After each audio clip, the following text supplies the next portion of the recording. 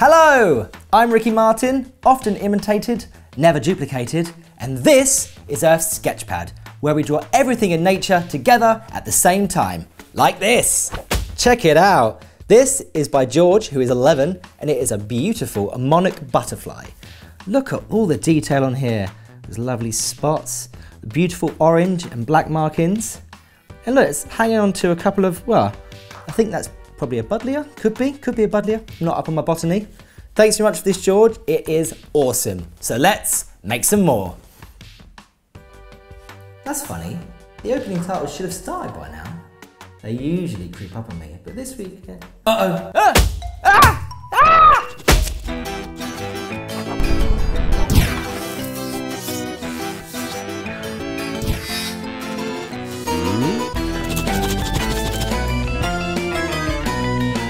Earth Sketchpad is where I draw some creatures causing some chaos, and all the ideas come from you. It could be a chicken crashing its way through an award ceremony, it could be a daredevil penguin fired from a cannon, or could be like last week, a fox performing a devastatingly bad magic show with the dodo from not last week, but last week's episode. It's really easy, just get your adult cleaner-upper to share with us an amazing idea on Twitter or Instagram using the hashtag BBC Earth Sketchpad, and they'll land right here. Oh, someone forgot to put their name. Oh, there you go. They'll land in this tin via the beautiful and wonderful BBC Earth Kids YouTube team. Check them out, say hi guys. There they are, helping me with all the facts while we're drawing. The Great Unwashed, and there's Jeff in the corner, the OMG. Jeff, what's that you're saying, mate? Jeff says I have to say something nice about him this week. You've got nice thumbs. Right, it's time to find a creature. And this week we have, oh, there's a few people have suggested this. It's from Casey, Maya and Tom and Luca, and they would like the platypus. One of the world's most awesome animals. Okay, great suggestion, lovely stuff. All right, let's get some music on the go. Get us in the mood for drawing.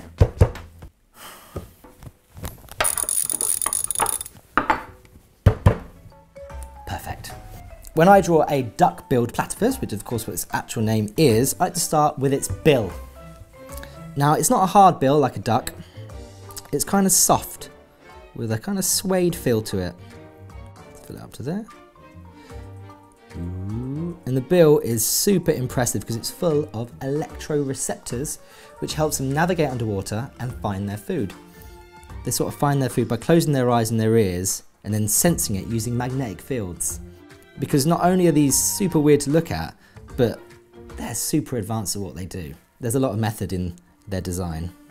So they've got quite big round heads like this. They're referred to as round boys, if you know what I mean. Little podgy animals.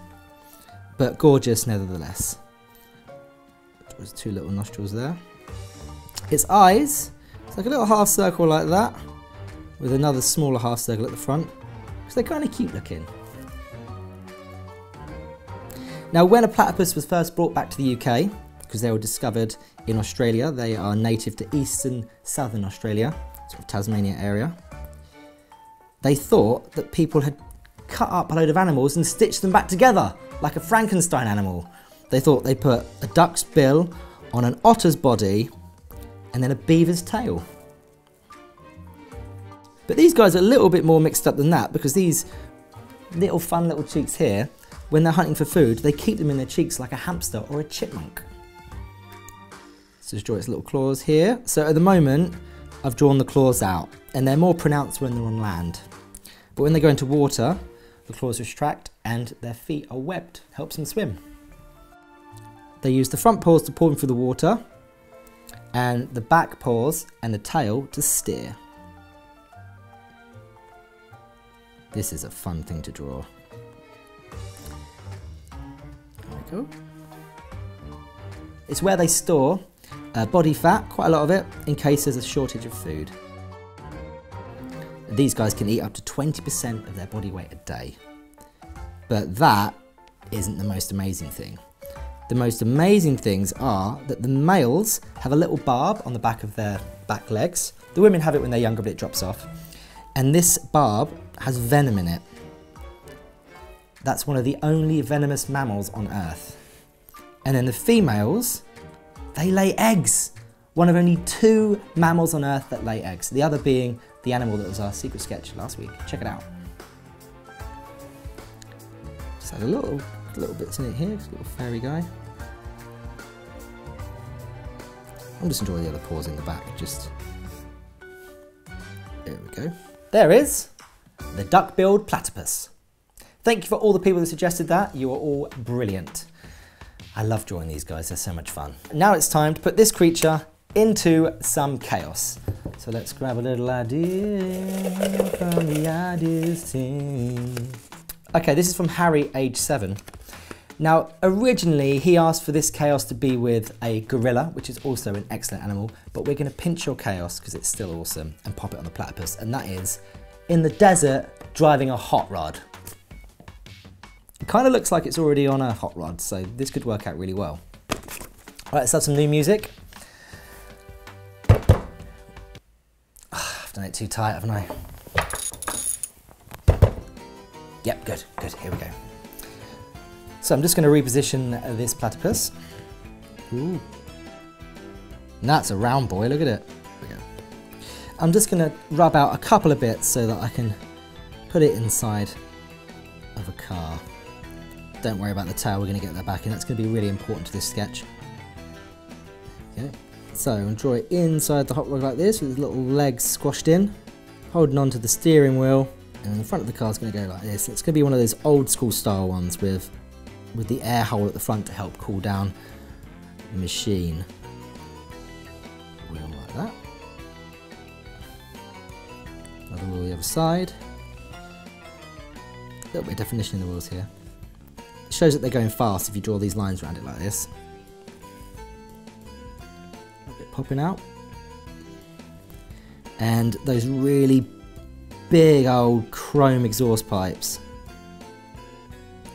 Then I'm going to draw a little bit of flames popping out the end. Like it's got turbo going on. And the back end, traditional massive hot rod wheels.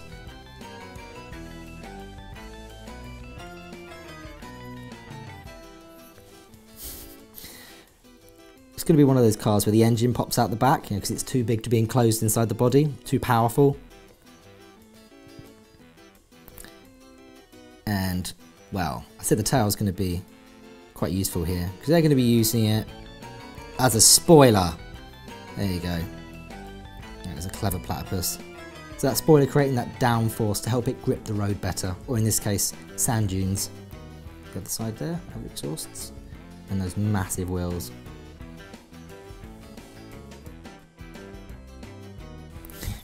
Little go faster stripe. And they are in the desert, so maybe I should put on some racing goggles. There we go. I mean, where would the strap go? It's going to go all the way around its bum like that, because it's like its head. There we go. Loads of sand kicking out the back here. Dune going over the top. In the desert, so blistering sun in the corner, which of course just a nice big circle, and I like to draw the sun's rays like this. Just arcs pointing towards the circle. A bit more Dune in the background. The only desert I can think of is the Sahara, so I'm going to add a couple of Egyptian things in the background, like a sphinx. I'm going to draw a cat sphinx though. Bit more fun in it. Basically a giant stone cat in the desert. Meow. And pyramid or something. There's a bit of open space here. Let's add a, I feel like maybe they're involved in a race. So let's have another competitor here, whose vehicles, oh, it's seen better days. There's a bit of smoke coming out the engine there. Desperately in need of an MOT.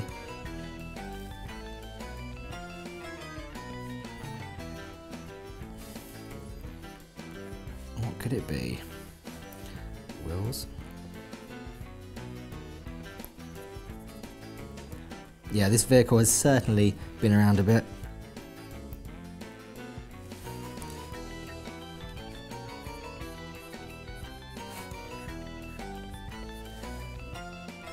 driver's just using one hand to steer and the other wing to lean back. Super chill.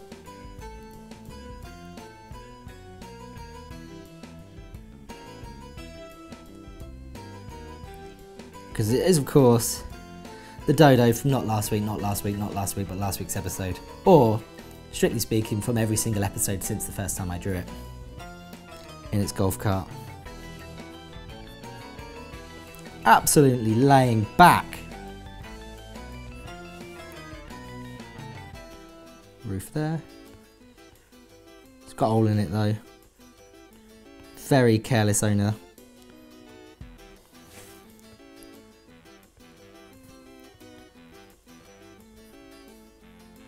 And there's somebody who's leaning on the back of it. Navigating, pointing the way.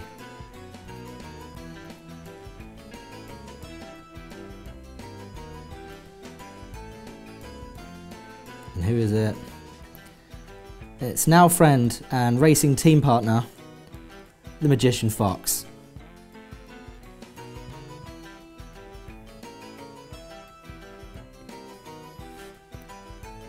There's cards flying everywhere because it's that fox again. Rubbish magician.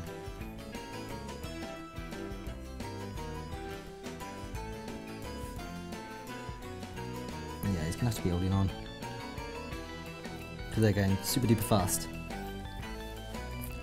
Weirdly, the hot rod's being beaten by this golf buggy.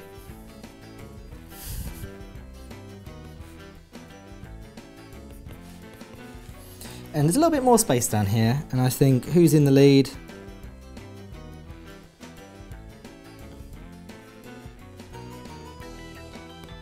But our Ronald pheasant. Do you know, his comb or his crown is going to have to be brought down a little bit so I can put his space helmet on because he's just got back from space. What am I saying? How has it come to this? Yeah, this guy should be back in the Himalayas by now. I think it's more a case of after the astronaut caught those planets, this guy couldn't get off that rocket that he was riding, so he's just been whizzing around the Earth until it runs out of fuel.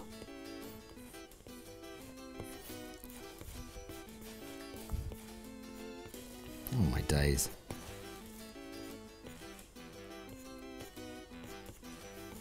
Now the platypus is a fast swimmer, but it's obviously not a fast driver.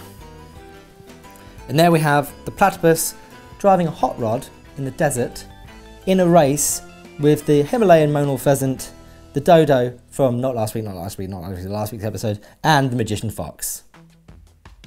Thank you for your suggestion, Harry.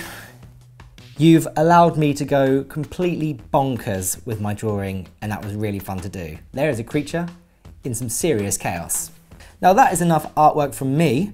It's time to see some of yours, and if you'd like to share with us your artwork, just get your adult butler, take a picture of it and pop it on Instagram or Twitter using the hashtag BBC Earth Sketchpad.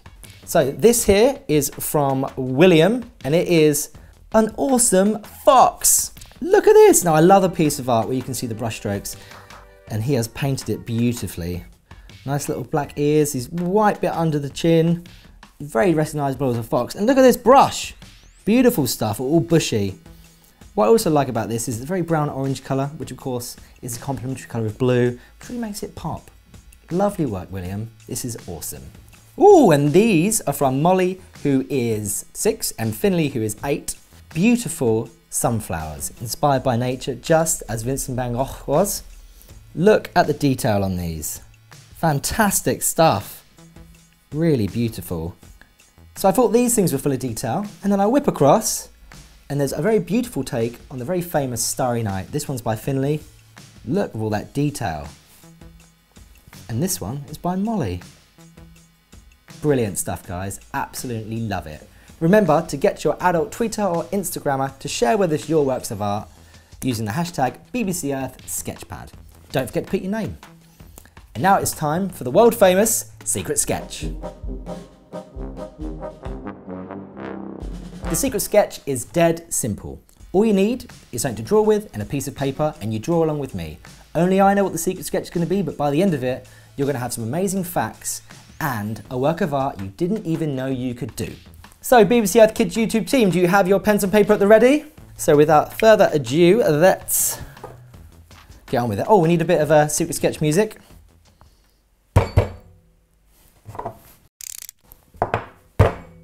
There we go. So this is going to be a really quick one. So I'm going to start with two really long legs. I want you to just follow along with me. So draw a long line down like this, and back up to the top. Very thin legs, isn't it? Now these guys are Australian. Ooh. If I tell you any more than that, it's going to totally give it away. The females like to eat the men during mating. Whoa. So draw this bit around like that. And then nice big bulbous bit up here. It's like a puffed out chest, isn't it? I'm going to draw, let's call them arms. Maybe I'm trying to throw you off again, sticking out the top. Putting the hands in the air like they just don't care. Yeah, I said that. I just said that. Why did I say that for? Not like that. Ooh, these guys are actually super tiny. The females are about 1 centimetre and the males are only 4 millimetres. Add another leg in here. And another one in here. Come on, you've got to guess what it is by now. It's not a potato, Chris. Although, I have left a potato in the cupboard for a long time and it did look like this after a while. And another one here.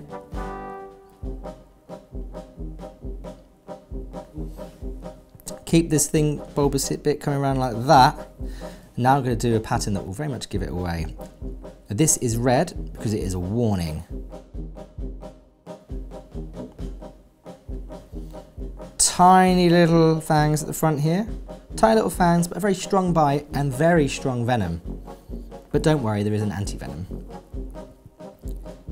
Those little eyes here, 8 little eyes. They're compound eyes. And if you want, you can colour this in black, but I'm going to leave it like this. And just out the back, just because I think aesthetically, it's nice to have it in the picture, like it's hanging in. But these guys actually make very messy webs. Because it is, of course, the redback spider, also known as the Australian black widow. Okay, BBC Earth Kids YouTube team, how did you get on? Let's see yours. There they are. Oh, you knew it was a spider all along, didn't you? Well done, guys. Amazing stuff. It was, of course, the redback spider.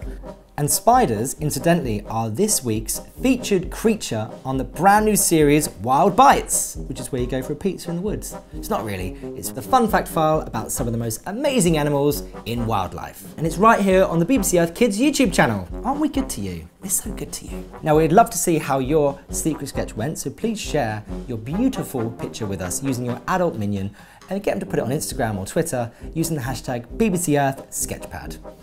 We want more of your pictures, so please keep sending them in.